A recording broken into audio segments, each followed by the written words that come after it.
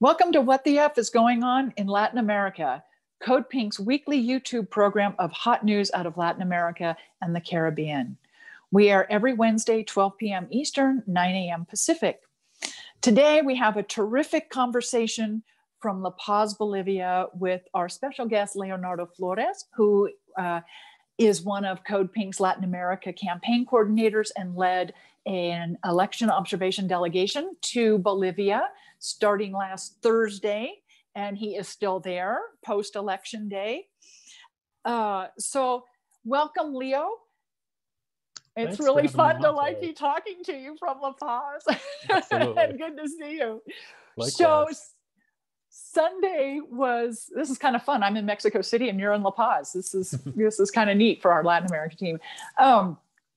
Sunday was Sunday the 18th was the presidential elections for Bolivia after the world watched a coup in October 2019 and the OAS manipulation of the presidential elections at that time, which basically put an interim right-wing government into power.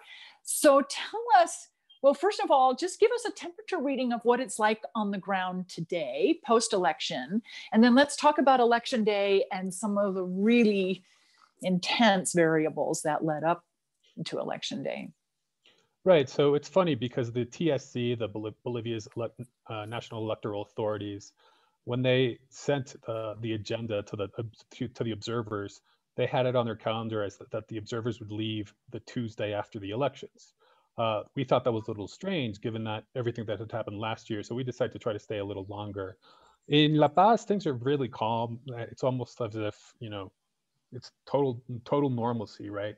We have gotten reports from Eastern Bolivia of people, protesting the results, saying without any basis whatsoever that there was fraud. But these are pretty much small groups. Just yesterday in La Paz, there was a demonstration of about 100 people that marched down one of the main avenues here, demanding that the elections results be canceled. But yeah, again, that was a very small group of protesters, and they have no basis. And they were like opposition right-wing protesters? Yeah, opposition right-wing protesters. But basically they're saying that the MAS shouldn't have been allowed to run at all because of last year's so-called fraud, which of course there was no fraud. So really you have this very small sector of Bolivia's population that is very upset at these results. But I think the vast majority of the people, and I don't just mean the 55% that voted for the MAS, but a significant percentage of those who voted for some of the other opposition candidates, they understand the results, and they're kind of looking forward to, going back to normalcy after a year of a coup regime that was, brutal and authoritarian and committed massive human rights violations. So for all of us sitting here, I can tell you here in Mexico, people were just elated, like tears in our eyes, which I can't, it was beyond that and throughout Bolivia, I'm sure.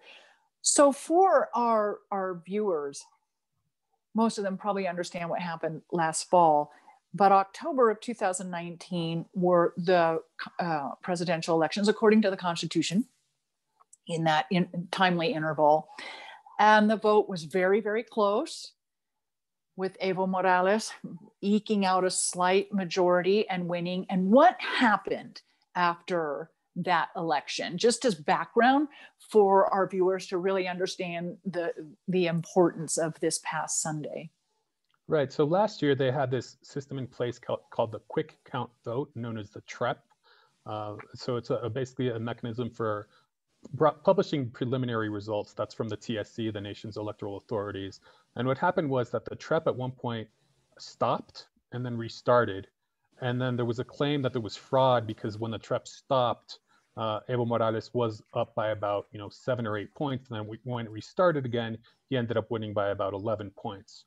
And so who claimed there was fraud with what entity was claiming there was fraud? Okay, sorry. I'll get to that in a second, but I just want to give a quick anecdote, because last week we met with electoral experts who told me something super interesting. They said that the company that was hired to carry out this TREP had to have 80% of the results in by 8 p.m. Well, by 6 p.m. local time, they only had 60% of the results in. So what they did was they fed the results from the state of Santa Cruz, which is in eastern Bolivia, which is an opposition stronghold.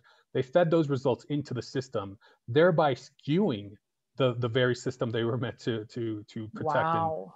right, so you have Wow. all these votes coming in from Santa Cruz, which skewed the results and made it look like the elections were much closer than they were. So then, of course, when you have this last 20% come in, it was skewed heavily towards Morales' base, which is why the lead expanded and why Morales, went from being up 7 to being up 11 or so. And so the day after the elections, or it might have been the night of, I would have to check, the OAS issued a statement saying there was something really fishy going on about this TREP system, about the quick count, because prior to the TREP stopping, it looked like there was going to be for sure a second round. In Bolivia, if a candidate takes 40% or more, they have to win by 10, or if they take 50%, they win outright. And if they take 40% or more and win by 10, there's no second round. Otherwise, they go to a second round with just the top 2 candidates. So the OAS issues a statement at a very critical time in Bolivia, basically alleging fraud. So immediately, the right wing in Bolivia goes into overdrive saying, no, we can't trust those results, there's fraud. And then for the next several weeks, the country was very tense. And that's when CODEPINK really got involved in this story in Bolivia, because we were watching it closely. We didn't know what was going to happen. And then we actually started planning to send some folks down to Bolivia, and actually Medea Benjamin from CODEPINK, Ty Berry, and at Wyatt Reed came down as well. But what happened was, the weekend of November 10th, there was hints that there was going to be a coup. That later that week, the OAS was supposed to issue its preliminary report. It was due, I think, about the 14th or 15th of November. But instead, they issued it 5 days earlier, and they insisted that there was fraud. So basically, the OAS, what they did was they set this narrative of fraud in the Bolivian media. Bolivian media is really, especially at a national level, is dominated by like corporate right-wing interests. And so they were the ones yelling fraud. They were backed by the OAS, and the OAS issues this report saying that there was fraud. This report was later completely debunked by many, many academics, including from CEPR, the Center for Economic Policy Research, MIT, and many others. So basically the OAS, the day after the elections, they questioned them. And then the day before the coup happens, they issue this report saying there was fraud. So the OAS really has blood on its hands from my point of view, because right after the coup that ousted Evo Morales, there were massacres in Sencata, which actually Medea was there to witness the aftermath of. And there was massacres in Sacaba, and there were basically these horrible human rights abuses occurring throughout the country, where the military was firing live ammunition on protesters who wanted the results respected. So, wow, there's a lot of things that you've mentioned. That first, I guess the first thing that comes to mind is the suspension of the count, the delay, suspension, stopping. It's not so much unlike, or may actually be exactly like, what happened in Honduras in their presidential election. Was that fall of 2017, I think, where there was like a 36-hour delay. And of course, the United States recognized the outcome of those elections with no criticism whatsoever. Yeah, and it's my understanding that this delay was actually pre-programmed. Everyone knew they were going to stop at 80%, and then take a couple more days to do the other 20%. And so, there was a lot of confusion and a lack of transparency around the whole TREP, this quick count system last year. And actually, this year, they were supposed to have a very similar system in place. The difference was that this system was going to be even less transparent than last year's. But many of the electoral observers denounced this system, including CODEPINK. We are among the ones that were questioned it in front of the TSC. We said, what's going on with the system? Why are you using a new system that's barely been tested? Who's auditing the system? We actually asked them what companies were auditing the system. We knew who they were because we had done some research beforehand, but we wanted the TSC to confirm it. And they gave us the runaround. They refused to answer the question. And so it was very kind of, something sketchy was definitely going on. And then the night before the elections, they suspended this quick count system in response to all this massive pressure that they received. And yet they did it in a very poor way. So they didn't consult with the parties actually running, and they didn't give their exact reasons why they were canceling it. They just canceled it. And so, a very typical authoritarian move, not informing and not consulting with the people and the parties. But we're kind of in some ways, we're glad they did, because the system was very, very shady. Who knows what could have happened had this quick count system been in place. So this year on election day, well, first of all, I think you arrived on Thursday of last week, I believe. And what was the temperature reading on the ground Thursday? What was the public temperature reading, and what sort of things were you observing?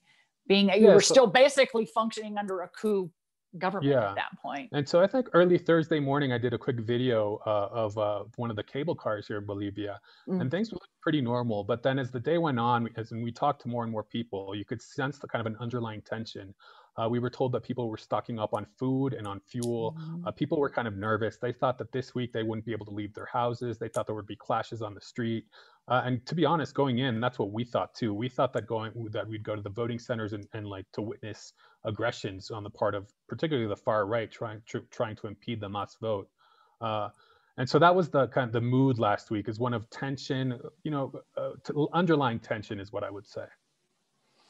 And so the expectation was, no matter what the electoral outcome, there would be protests. Were you expecting that the right wing would push back with physical violence, physical aggression, if they did not win? Yeah, well, yes and no. I mean, I had thought about several scenarios as we were coming down, and I thought, if the Mas wins by 10 or 11 points, and it's like 47-36 or something like that, or not, like just over 40, but by 10 points, enough to not have a second round, then there's going to be serious tensions, and I foresaw clashes. But I also thought, in my wildest of dreams, I was like, well, if the Mastermind takes 50%, then that's going to be a very clear sign to everyone in the country, and I think things will be calm.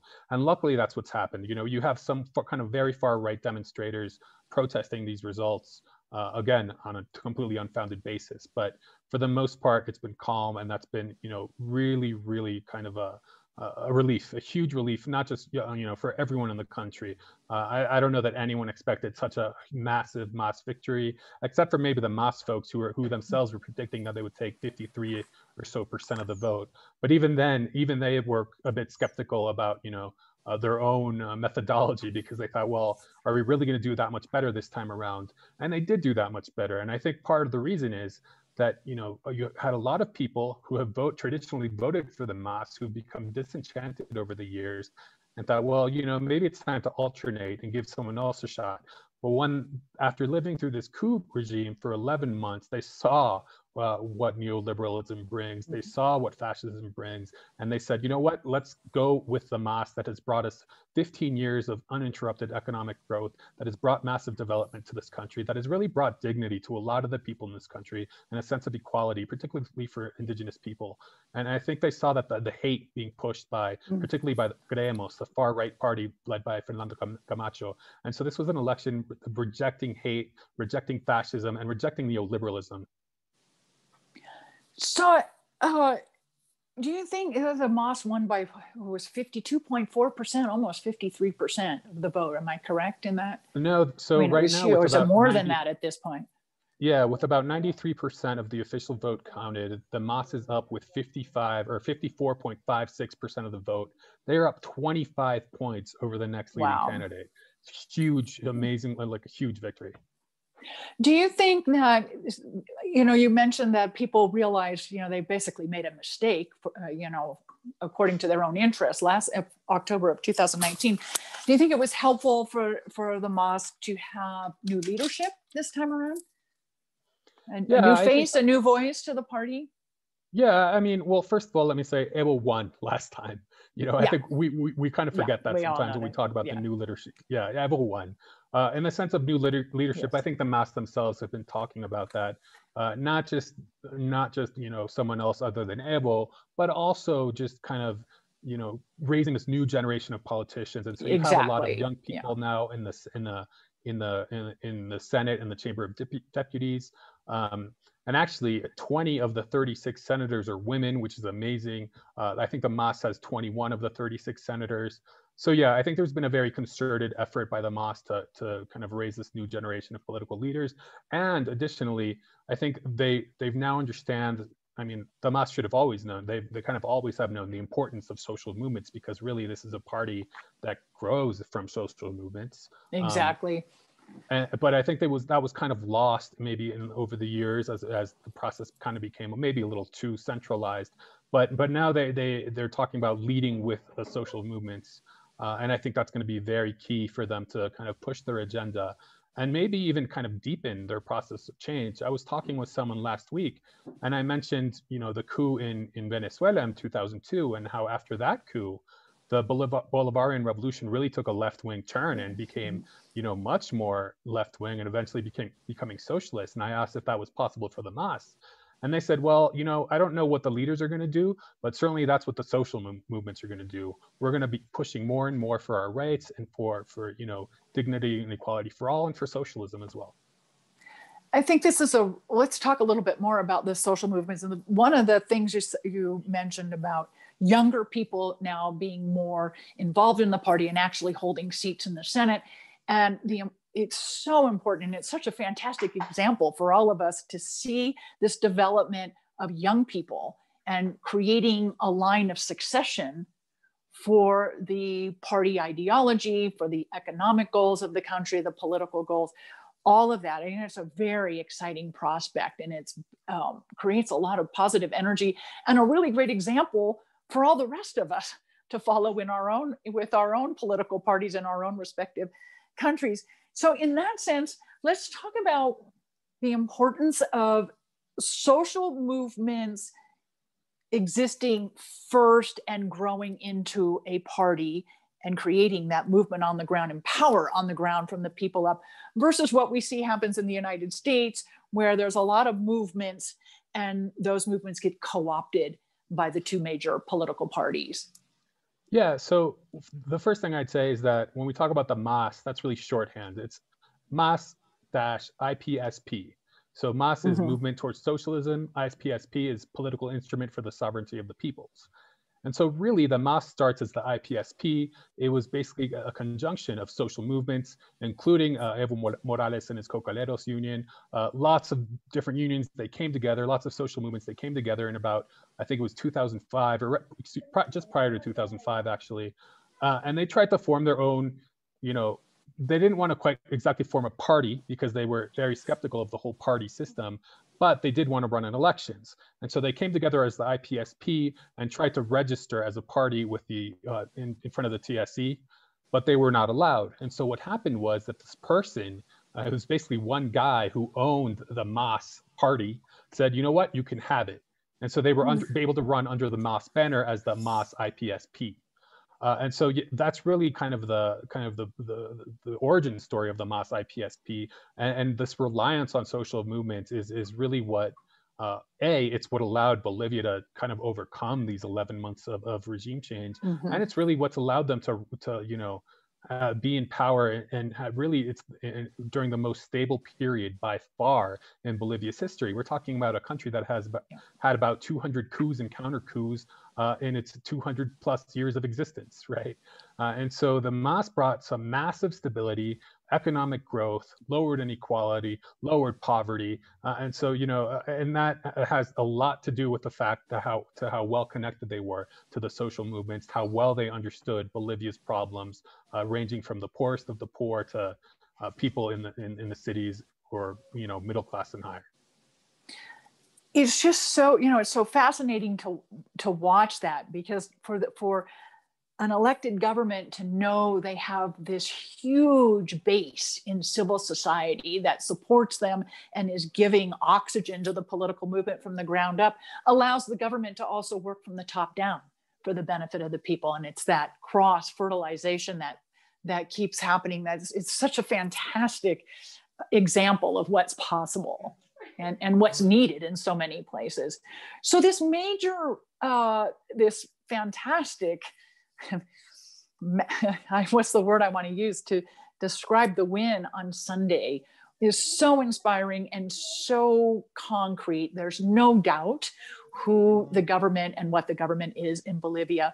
What message is that sending to the rest of the hemisphere, to the rest of the world, and what are the implications of the election results.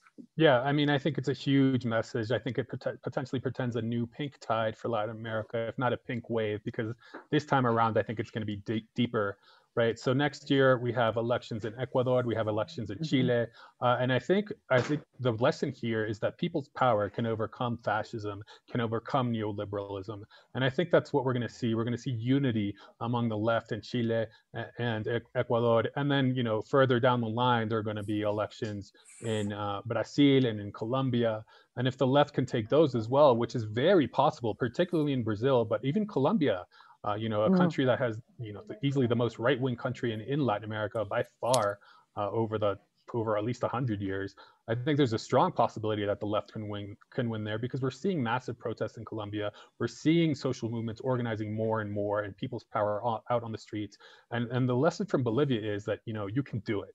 If you unite, if you work together, if you build this cross section of different social movements, that it really can be overcome. And what we're going to see also in geopolitically is the rebuilding of certain institutions that have been kind of destroyed over the past years, particularly in part due to U.S. imperialism and the policies of Barack Obama and Donald Trump. I'm thinking specifically of UNASUR, the Union of South American Nations. President-elect Luis Arce has already said that Bolivia is going to take a leading role in rebuilding UNASUR. And I expect also Bolivia to rejoin ALBA, the Bolivarian Alliance for the Peoples of the Americas, which is, a very, I would call it rather than a free trade agreement, it's a fair trade agreement. And it's very kind of important for the countries that are in it, because it allows kind of a complementary trade where it's win-win rather than just like an open market where it's everyone for themselves. In addition to that, I think we're also seeing a massive rejection of the OAS right now. So the Grupo de Puebla, the Puebla group, which is made up of various Latin American leaders, I'm blanking on the word I want to say, not quite high ranking, but prestigious leaders, former presidents, former foreign ministers, former parliamentarians. They've called for Luis Almagro to resign, echoing the calls made by CODEPINK. If you want Luis Almagro to resign, go to www.codepink.org/OAS and sign our letter. In addition to the Grupo de Puebla, you've had lots of people criticizing Almagro recently, including the Mexican government, including Evo Morales, including CELAG, which is a think tank in Latin America.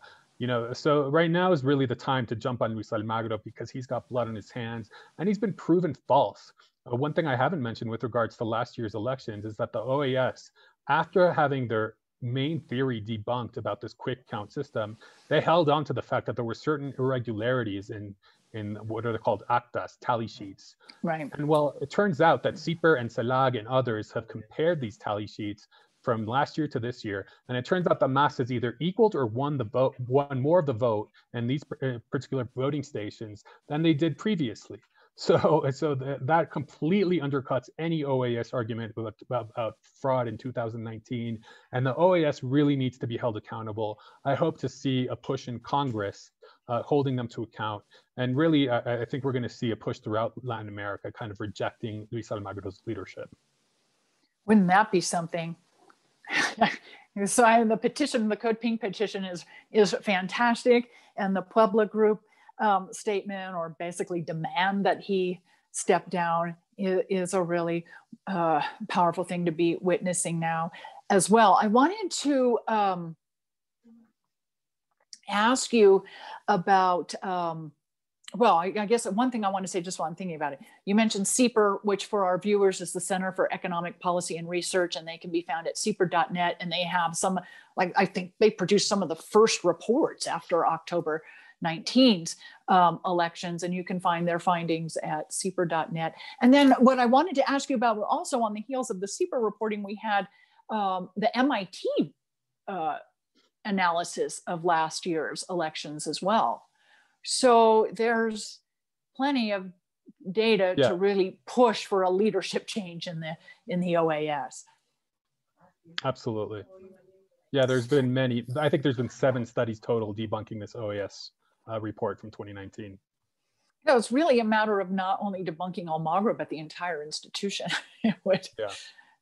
So what else should we talk about while I have your time? I know you're super busy. Is there anything that we've missed Oh, I think we should maybe talk a little bit about some of the aggression against one of the journalists traveling with Yeah. you. So not just one, really. From the day we arrived, several members of our delegation had their pictures taken and posted online, and they received threats online. And then the Interior Minister, Arturo Murillo, who's really the one responsible for the massacres of Zacatecala, he tweeted very ominously that we know where you are, we know what you're eating, and he threatened to put people on a plane.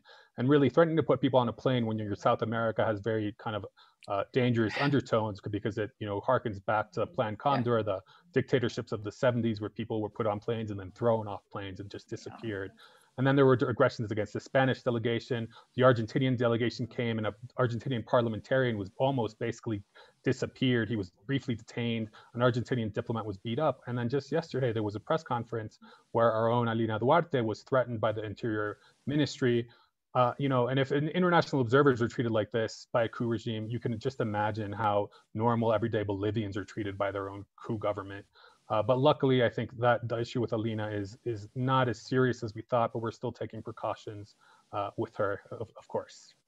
Oh, that's good news. It's amazing how brazen in front of the world and on camera that these people are. I mean, it's just such a pure example of the arrogance and the presumption of power that they have. And it's just so wonderful to see the people of Bolivia prevail. And it's such a wonderful message of hope for the rest of us, for the hemisphere, and for the rest of the world. So Leo, thank you so much. I really appreciate your time. I know you've been so busy, and the days have been very long, but I'm so happy you were able to make some time for us today. Of course. I'm just sorry we couldn't do it live yesterday because of some tech difficulties. Well, thanks so much, Terry. This happens, and thank you so much. And we look forward to talking with you when you get back home. Thanks. Take care. Okay. Thank you. Bye-bye.